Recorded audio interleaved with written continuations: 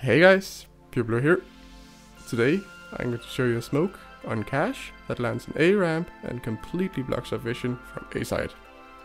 Smoke is used to gain control over mid, but can also be used as a way of pushing A. I've done a smoke like this a couple of months back, but like my car smoke on Mirage, many complained about inconsistency, so I've now done a remake that should be more consistent.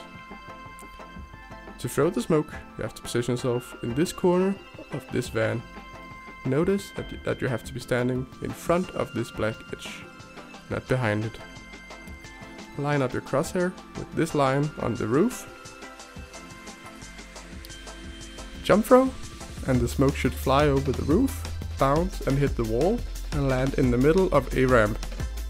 The smoke is very important in my opinion, because cache is a map where mid control is everything.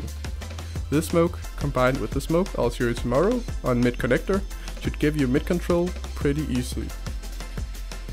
I want to thank you guys for the support you have been giving me over the past 6 months, and I think the interaction between me and the subscribers is one of the best parts of being a YouTuber. If you want to share your thoughts or show me a new smoke, you can do it here, but you can also go to my Facebook page that I frequently update.